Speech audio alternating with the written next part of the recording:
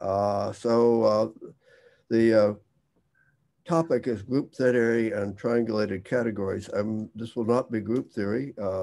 It will involve some triangulated categories, but mainly that's as inspiration, you might say, for, or motivation for looking at some particular modules. I'm actually more talking about some objects in triangulated categories. But let's go on. So here's my, oops, wait a minute. There we go. All right. So here's some notation. K is going to be a field of characteristic. P, we'll assume it's algebraically closed. This is just to make things easier, you might say. G is going to be a finite group. It could also be a group scheme in some places. There will be places where only group works, but group scheme can be generally thought of that way. So you've got two categories, the module category of finitely generated modules and all modules. Every module has, in particular, has, if it's finitely generated, it has a dual. I should have said this carefully.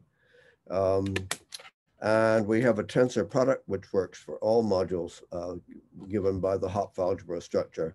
If it's a group, then the Hopf algebra structure is just the diagonal. But at any rate, you do have a Hopf algebra structure for the group schemes too, of course. Need a little bit of notation. I'm going to use the omega notation. Omega is of M is the kernel of a projective cover onto M. Omega inverse is the kernel of an injective, the co-kernel of an injective hull. You'll remember that projective modules and injective modules are the same. So this is a self-injective ring. Kg is a self-injective ring.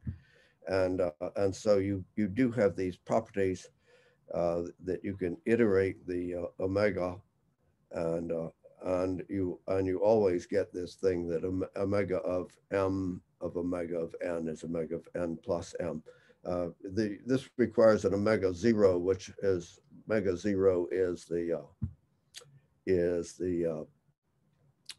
just the non-projective part of the module. Okay, stable category, you all probably already know this. Stable category, objects of finitely generated Kg modules. What you've changed are the morphisms, where you factor out any morphism that factors through a projective. So you get rid of the projective morphisms. This is a tensor triangulated category. The triangles correspond roughly to exact sequences.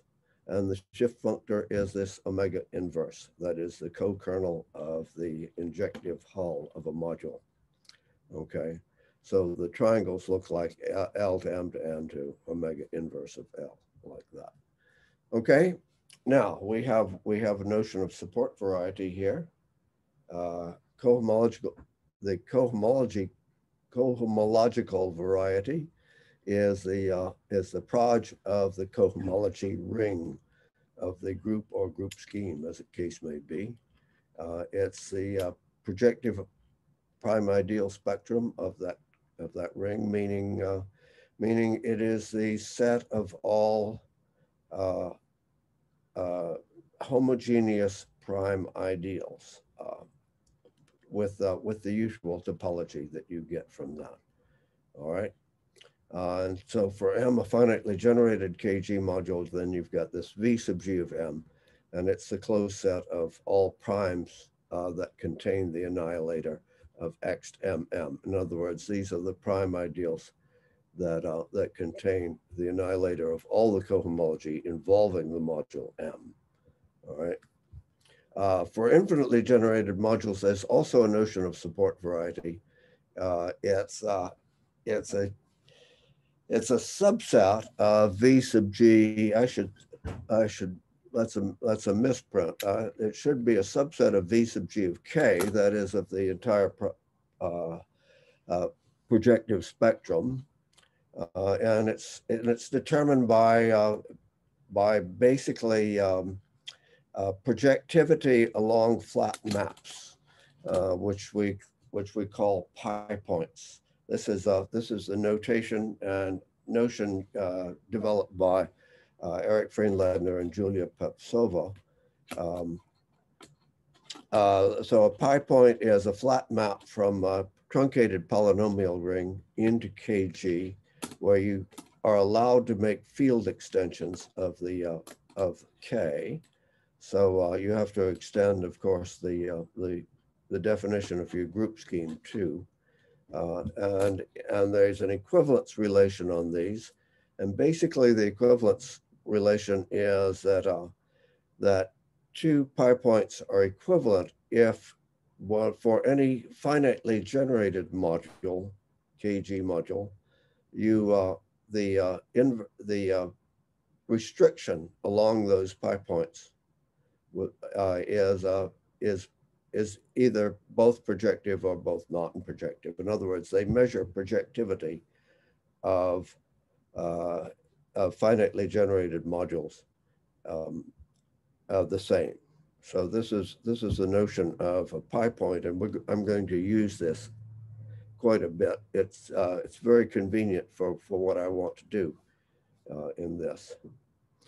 Okay. Thus, the variety of M, as I say, is the set of all alpha, such that this restriction is a projective module. These pi points give the collection of all equivalence classes of pi points is homeomorphic to the variety, the projectivized prime ideal spectrum of the cohomology ring. The reason being that if you have one of these pi points like this, and you restrict the cohomology ring along that, it basically gives you a prime ideal. And so this is the association that you get. So we sort of use the pi points are a rank variety of sorts, and we use these to measure projectivity and such. Okay. All right. A thick subcategory is one that's triangulated in StMod and closed undertaking direct submaps. And well, that's the definition of a thick subcategory. It's one that's basically triangulated and closed undertaking direct submaps. It's a thick tensor ideal if, in addition, it has the ideal property with respect to this tensor product that we have in a tensor triangulated category.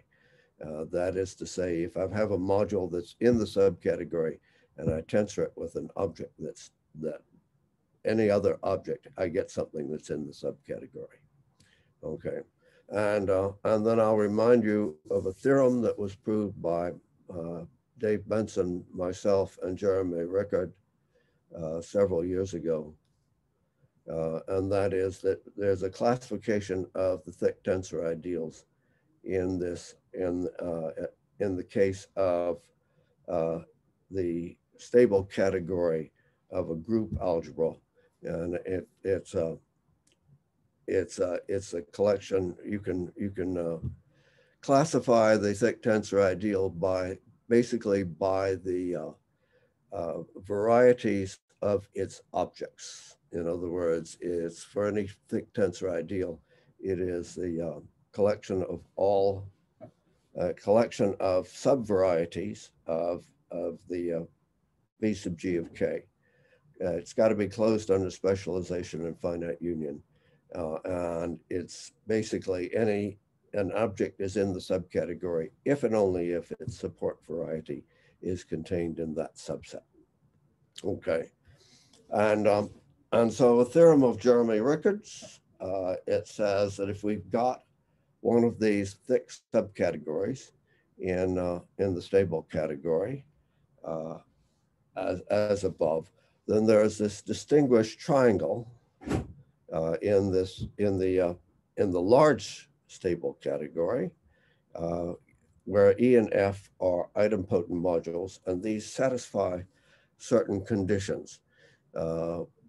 One of the condition is that the variety of E is basically the set of all points in the V that you started with, and the variety of F is everything else. So these two modules E and F, if you take the union of their varieties, it's the whole of V sub G of K. If you take the intersection, it's empty. So they are complementary. That's one of the things. They are idempotent modules in the sense that that if you tensor each with itself, you get itself back in the stable category, meaning if you do this in the module category, you get itself plus a projective module. If you tensor each with itself, you tensor E times F, you always get a projective module. So this is a property that we have, okay? And now what we want to do is, this is all associated with localizations. If the localization goes the usual way, if I've got a thick subcategory of a triangulated category, then the localization at that thick subcategory is the thing whose objects are same as those in S, but the morphisms are obtained by inverting morphisms if the third object in the triangle is in the subcategory. So basically, you are going to get rid of anything that is in the subcategory as an object, but you're going to invert the maps. So it is a localization process. That is, you're going to just add a bunch of inverses in, you might say. And so a morphism, what does a morphism look like? Well, if you're going from L to N, you go from L to M by something, and then you go by something that you can invert. So it's going to be gamma followed by theta inverse. So the thing you invert, of course, means that the third object in the triangle of this morphism is in the subcategory. And now what the point of this is tensoring with this module F of V.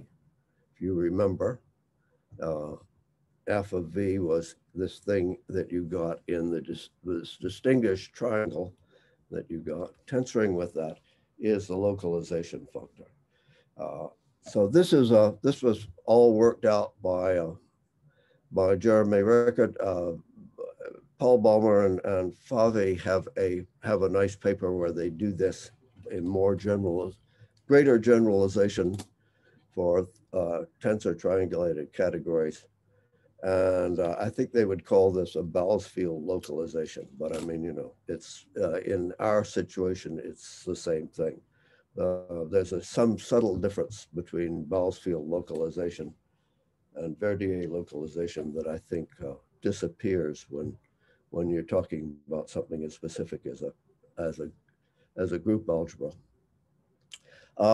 So in particular, what we get is that the endomorphism ring of the trivial module in the localized category is in fact equal to the endomorphism ring of this F of V in the stable category, in the large stable category. So this gives us some reason to think that you might want to know what these endomorphism rings are. And so that's the first thing that I want to address.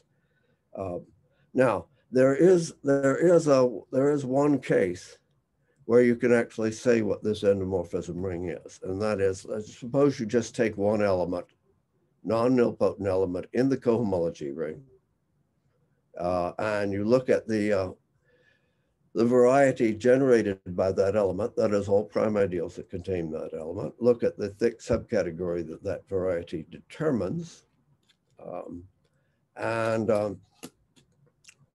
and then you want to know what the endomorphism ring of the trivial module is in the localized category. And the way you obtain this is by localization. What you do is you invert this element zeta, and then you take the zero. This still gives you a graded ring. So you just take the zero grading of that ring, okay?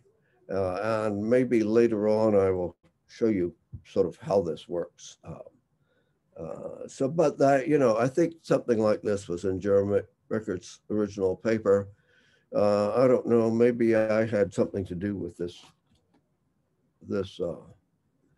formulation, but if so, it was so long ago, I can't remember. So anyway, so what I want to do is I want to create an idempotent module that where this is not, see, this is a situation of an ideal generated by just a single element and taking the variety of that. What about in other cases? And what I'm going to do here is just assume that P is equal to 2 because that makes the construction much easier. I mean, much easier. So here's the way we do it. I want to look at finite groups of the form H cross C, where C is a cyclic group of order 2 in this particular case. H can be any group. Actually, you can do this with group schemes too. It doesn't matter. That is, yeah. If these could be group schemes, except C still has to be the cyclic group of order 2. Okay, take a generator for Z. Let capital Z be Z plus 1. So that's going to be, capital Z squared is going to be 0, but since we're in characteristic 2. And the group algebra looks like, well, of the cyclic group looks like KZ mod Z squared. It's just a truncated polynomial ring. And so KG is KH tensor over K with this KZ mod Z squared. And I want the variety to be the image of the restriction of this V sub C of K. All right, so it's what you get by looking at what happens when you apply the restriction map to C on the varieties. Okay, and this is a closed point in V sub G of K in this projective space. And here's what happens. I can construct the idempotent modules in the following way. I take a projective resolution. This is a KH resolution of K. For the F module, what I do is I add up all the terms in the augmented projective resolution, that is including the K. And now in order to make this into a KG module, what do I have to do? I've got to just define how this capital Z acts on this. And I'll let the capital Z act by epsilon on P0. In other words, it maps P0 into K, and it acts by the boundary map everywhere else. Okay, in other words, it's going to map P1 into P0, and multiplication by capital Z will take P2 into P1, etc. The E module is just take the projective resolution without the augmentation. And now we let Z act as the boundary map. Okay. Again, it's to take P1 and P0, etc. So I have a map of E of V into K. That's going to be the augmentation that takes P0 into K. I have a map of K into the F. That's going to be the map that takes K into this copy of K, which is a submodule. And that gives me my triangle. Okay. So what we know from this, as I say, well, not from this, but in general, is that the Hom in the localized category from K to itself, endomorphism ring of the trivial module, is the morphisms from K into F of V. It's the same as the morphisms in the stable category of F of V, the endomorphisms of F of V in the stable category. Now, what happens here is any morphism is in the localized category, an endomorphism of K is equivalent to one of this form. It's going to be a map.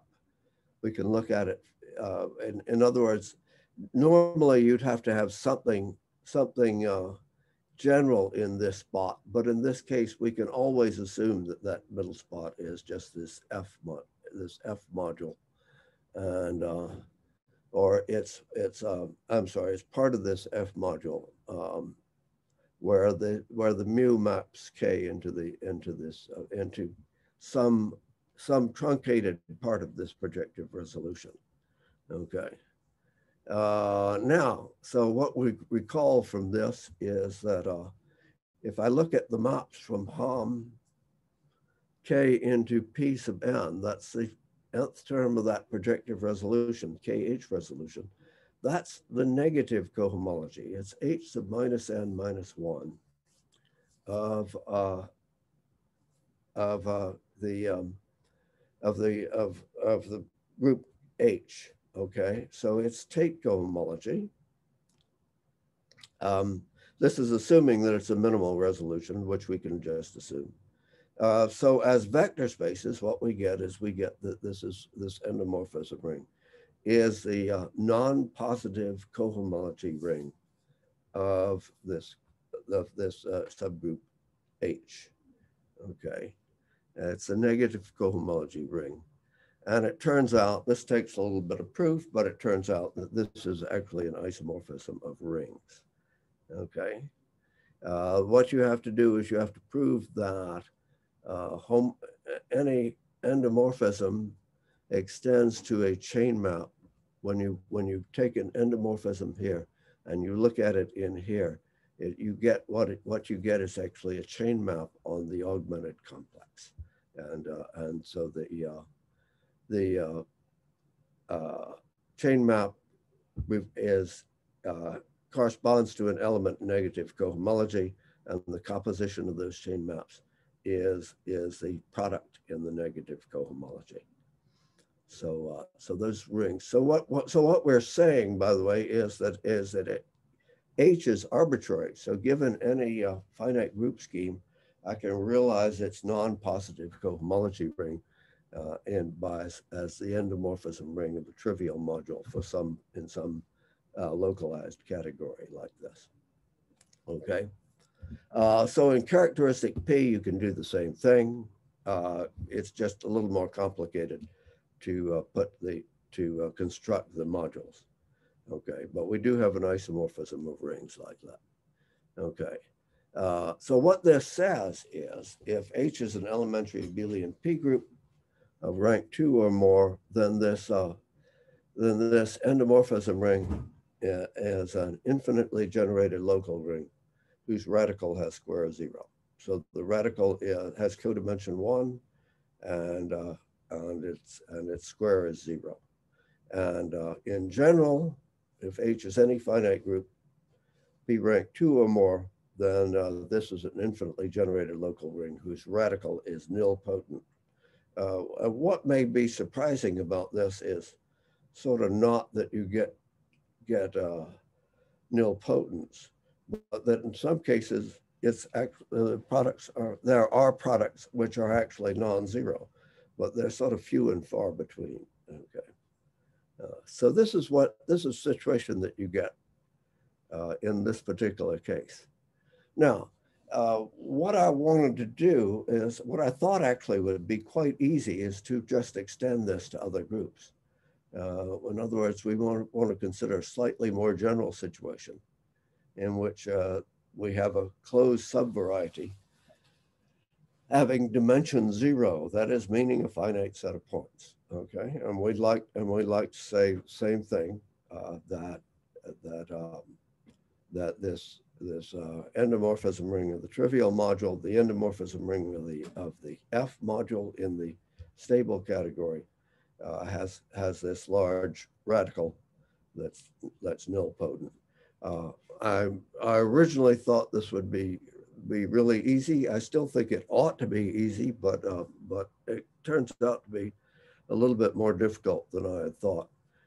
First, we need to consider this for elementary abelian groups with P rank at least 3. What happens in this case now, I think this is in Jeremy Rickart's paper. It's certainly in the Balmer-Favi paper, that if you have a union of varieties where these are closed subvarieties, and if the intersection of the two is empty, then you're in this sort of Meyer-Vietoris situation. And you get that this F module is a push out of the diagram. So if you've got a finite set of points, you just do this sort of general push out. I think Balmer and Favi call this a gluing, but you do this push out. So basically, you know what this looks like.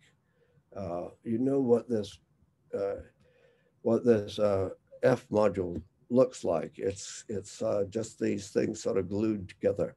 These the F modules for each of the points glued together in that part. So in order to do this real quick, you have to remember that that Hom K of FV is Hom KG of FV. This is because of the way the triangle works. What you can prove is the following. I mean, this is what I actually went through to prove. We wouldn't need to assume that K is large enough. Well, I think we were assuming that it was algebraically closed, but that's fine. Suppose you've got one of these pi points. It does not correspond to a point in V, and you let X be alpha 1. So this is going to be an element. I'm assuming G is elementary abelian here. So it's going to be an element in the radical, but not in the radical squared. Okay, and then you assume that you've got any endomorphism here in this set, any map from K into F of V. It has the property that theta of 1 is contained in the X to the P minus 1 of F of V. Then what the point is that you can limit, you can lift it to an endomorphism of F of V, where the image is contained in this kernel of the multiplication by X. Okay, and the point is that this kernel of multiplication by X is going to give you an ideal in the endomorphism ring. Okay, so the theorem that you get, if again K algebraically closed, G elementary abelian of rank at least 3, then alpha any pi point does not correspond to a point of V. Let X be alpha 1 again. The ideal I is a set of all classes where theta of 1 is in X to the P minus 1 F of V. Then I is a maximal two-sided ideal whose square is 0. Okay, this is. I mean, X is alpha of T, right? In both statements. What did you say? What was it? You mean X is alpha of T, or am I getting? Yes. Oh, yes. That's a bad misprint. Yes, X is alpha of T. Thank you. Okay. So what you get from this is that under this circumstances, if I've got a finite group, all I have to assume is that the maximal elementary abelian P subgroups have rank at least 2. No, I want those. There's another misprint. Should be rank at least 3. Then let V be a subset, which is a finite collection of points. Then the endomorphism ring has this unique maximal ideal that's nilpotent. So this is for elementary abelian groups, or this is for any group. The way you go from elementary abelian groups to any group is you use you can use a theorem of mine that says basically if you've got any map that vanishes on any collection of large enough collection of maps that vanish on restriction to the elementary abelian subgroups, then the composition of those will also vanish if it's large enough. So that's basically it. Okay.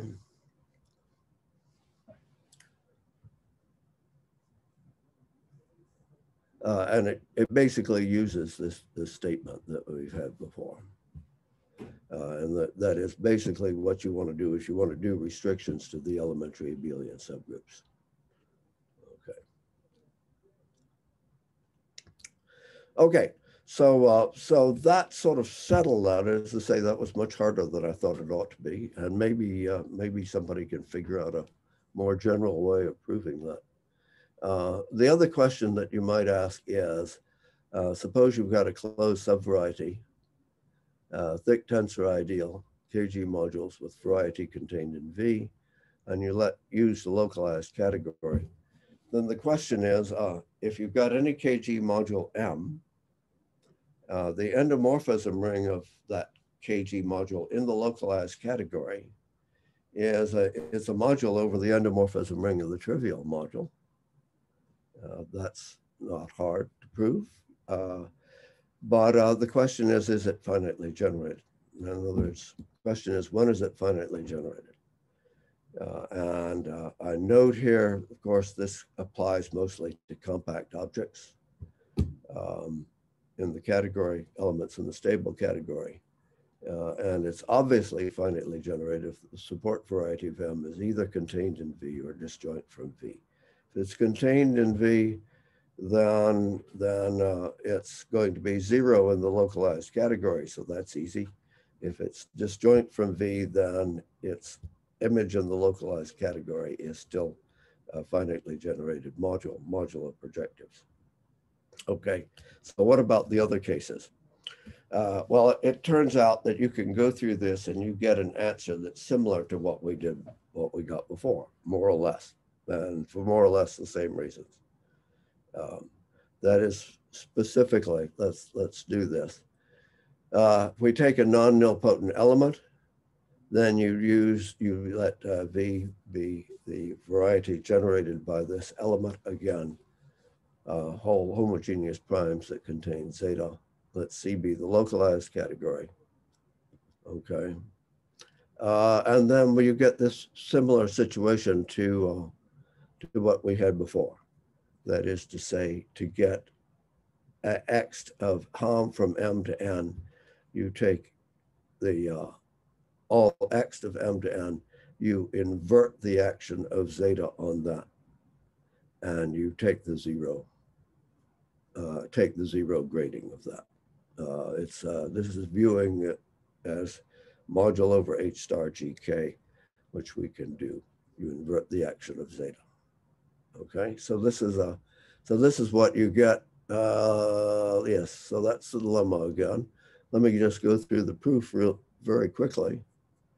The idea is if we've got a morphism like this, and this one, mu factors through a projective. I'm sorry, the third object in the triangle of mu is in the subcategory. Then when you take n sufficiently large, it annihilates the cohomology of that third object. Okay. And so what's going to happen is that this composition is going to be 0. I'm applying zeta to the n to the module M, and consequently this composition is, this diagram commutes. Okay, so what you get is that is that I can replace the inverted element by a power of zeta always, and that's what I want. I can always get it as a power of zeta that I'm inverting. Times X times an element of X to Mn. And you have to take the 0 object again, the 0 grading. Okay. Okay. So what is it you want to do? Well, we wanted to prove this lemma. We prove this lemma. And so if we view X to Mn as a module over H star GK, and if M and N are finitely generated, then it's a finitely generated module. That is to say, X to Mn is finitely generated over H star GK. So this is finitely generated over H star GK. If I take, so if I replace M and N by K, it's finitely generated. So what I get is that is that the collection of homogeneous, let's say, eminent or finitely generated module, then the HOM in the stable category is finitely generated over and of the endomorphism ring of the trivial module. Now, let's see, finite generation in other cases, well, you can do the same thing. Basically, you take a closed subvariety such that there's an elementary abelian P subgroup E with the property that it's the restriction, the image of the restriction of the variety of E intersected with V is a finite set of closed points. And you want E to have rank at least 3. Take a subgroup of rank 2 of E, and what you with the property that its intersection with the variety is not 0. Then if you let M be the induced module from F to G, then the endomorphism ring of this induced module is not finitely generated as a module over the endomorphism ring of the trivial module in the quotient category. Okay, and the proof is basically based on the following idea. If you've got an elementary abelian P group, and suppose F is a proper subgroup of V, then an element phi in the unique maximal ideal of that thing has the property that its restriction to F vanishes. This follows basically from a theorem that Dave Benson and I proved years ago, which just says that that negative cohomology behaves badly with respect to restriction. In other words, negative cohomology in elementary abelian P groups going from one group to a proper subgroup always is 0. So this is what we get in this particular case. Okay. And so what you want to do is you want to prove this proposition again. And the way you prove it is basically that this action of in the quotient category of the trivial endomorphism of the trivial module on the endomorphism ring of M is given by this by a series of things. You can use basically an Ekman-Shapiro theorem and the usual adjointness to get down to restricting down to F, and then you take this composition in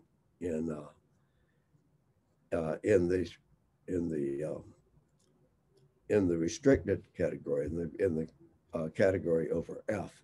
But be careful here, because if you restrict to F, then you have to restrict to E first. This restriction is transitive. And when you restrict to E, if this is in negative cohomology, then it goes to 0. So this is basically the way you get that. So finite generation doesn't work all that well. So let's see. Okay, I've got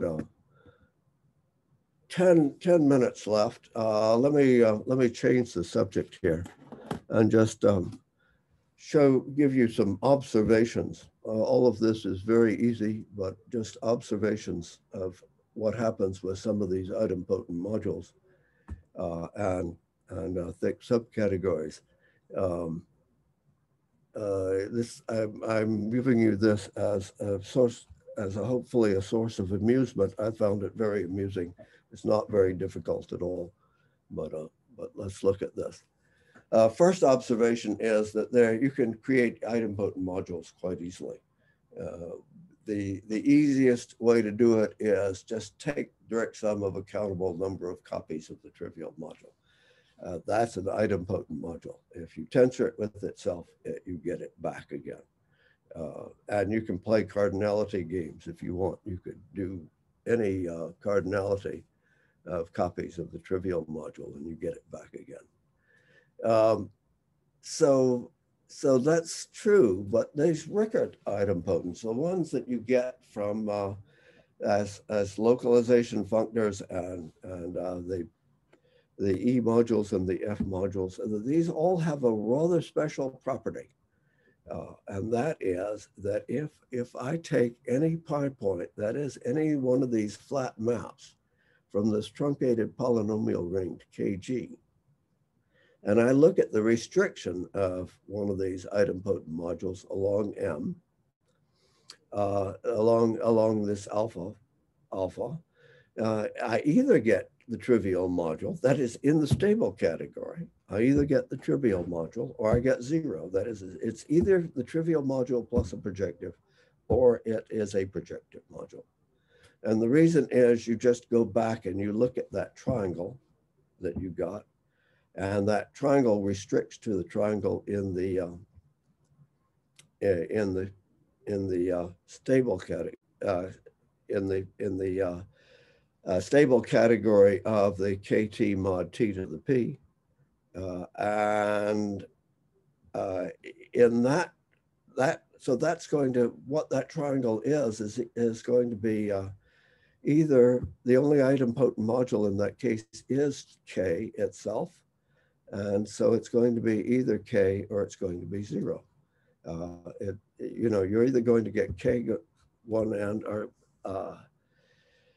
or zero, either E of that thing is K and F is zero, or E is zero and F is K.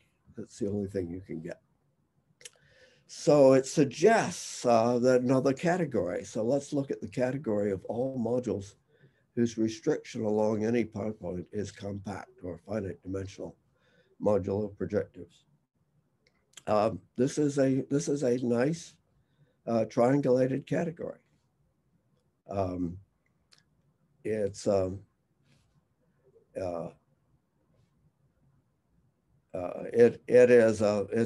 includes all of these Rickert idempotent modules. However, it doesn't include sort of the means of constructing them. The means of constructing them requires a homotopy colimit, which means an infinite direct sum.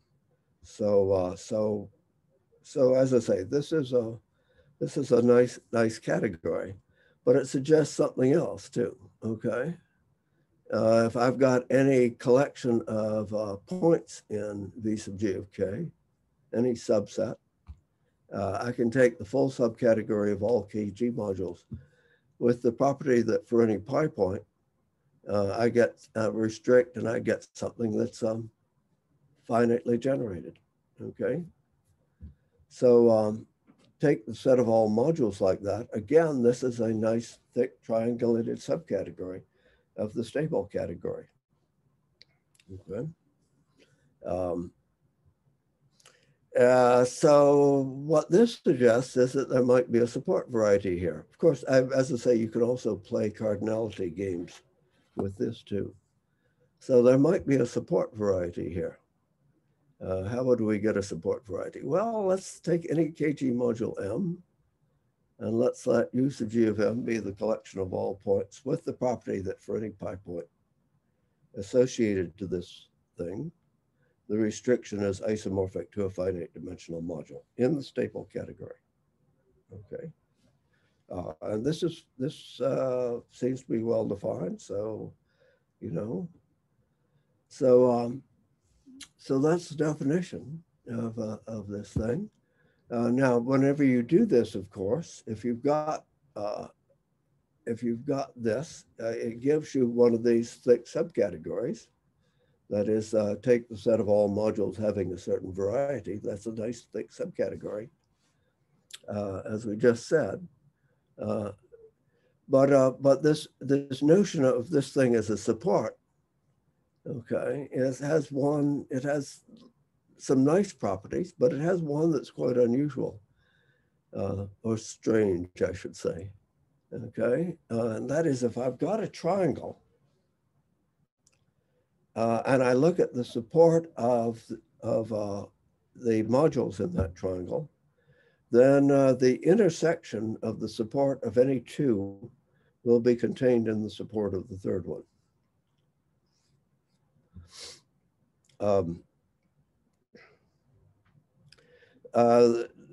this sort of turns on its head the notion of that you would get with the usual support support of a support variety of a module. That is, the usual support variety says that is that the support variety of any one of the modules is contained in the union of the other two. So this is sort of negates that completely. Okay. Okay, but you know, there's one case where we can actually make this even better. Suppose we look at the restricted enveloping algebra of a restricted P-Lie algebra. Okay, now this is a nice finite group scheme. Okay, group algebra of a finite group scheme. But in this case, the variety is something that they call the null cone. These objects come up, are important in the modular representation theory of algebraic groups. But in this case, every element of V sub G of K has a distinguished pi point that comes actually from the Lie algebra itself. As I say, the variety is the null cone of the Lie algebra, which means the set of all elements whose p power is 0. Okay, so in this case, we can define U sub G of M to be the set of all points in V sub G of K, such that the restriction along the distinguished pi point is compact. Now, the nice thing about this situation is that these pi points that you get, these distinguished ones, are Hopf maps. So they are well behaved with respect to, or the restriction is well behaved with respect to these maps, or vice versa.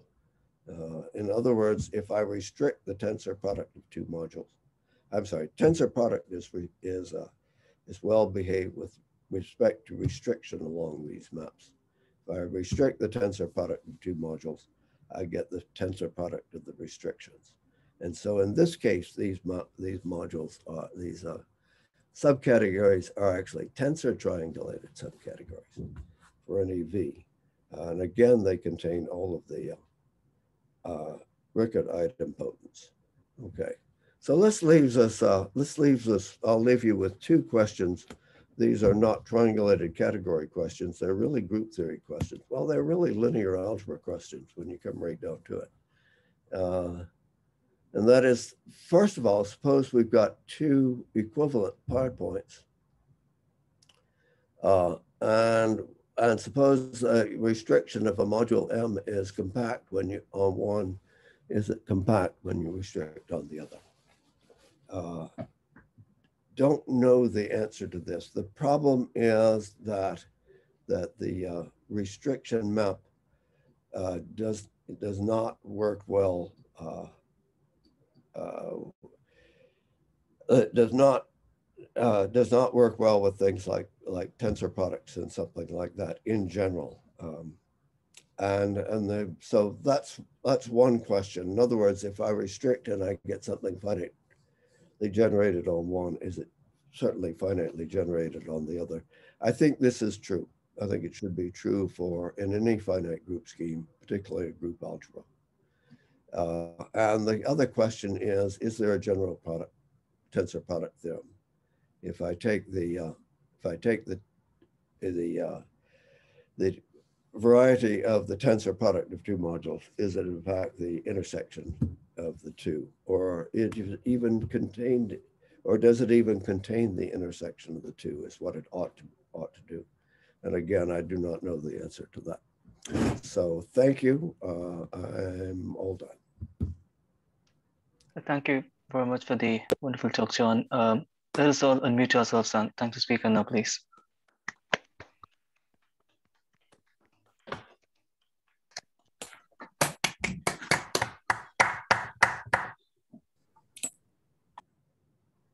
Okay.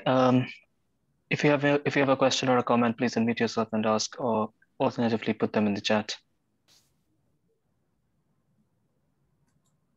I can't see the chat, so, well, I guess Okay. I got rid of this, so.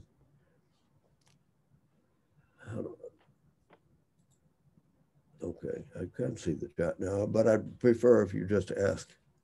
Okay. Any questions?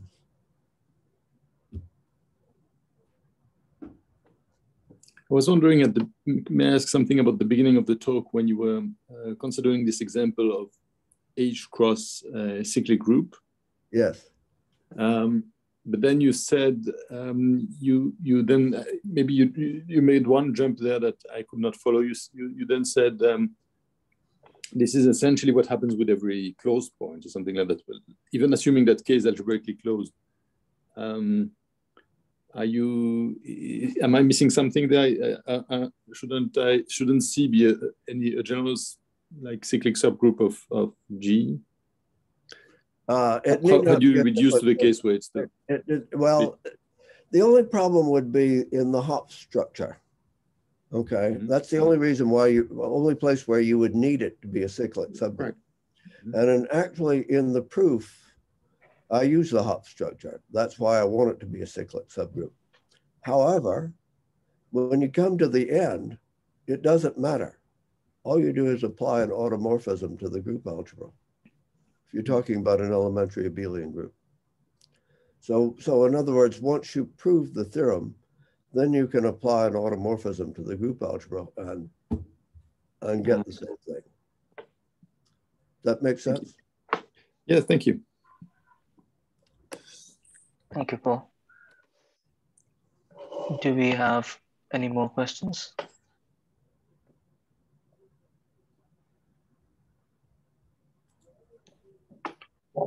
So maybe just to comment, the U, well, I'm not exactly sure I remember the notation, UG of M. Yeah. Maybe right. More than a support, it's a locus of compactness or something like that, right? It's a locus of rigidity or locus of compactness more than the support, right? Which kind of explains why in a triangle, the places where two are. Yeah. So it's not so much a support in the sense of that. I mean, yeah, I don't know what to call it. I just sort of came upon this and thought, well, this is kind of funny, you know. So.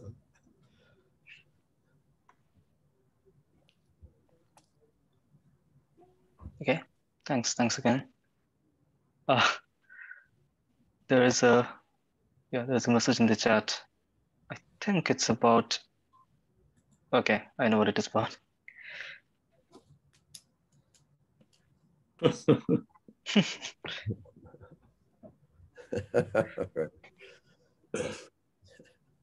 Yeah, they beat Alabama, was it? They beat Alabama, yes. Yeah. I don't even understand the game, but I get breaking news notifications. I get breaking news notifications from the New York Times, and I got got an email. That's right. Yep. Okay. Any more questions or comments? Anyone?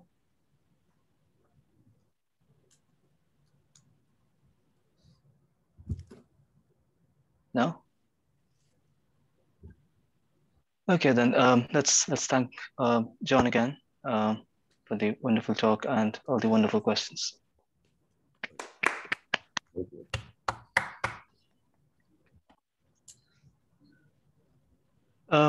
Okay, thank you all for coming. We have Doug Ravenel speaking next week, and yeah, maybe I'll see you there. Bye-bye. Bye-bye.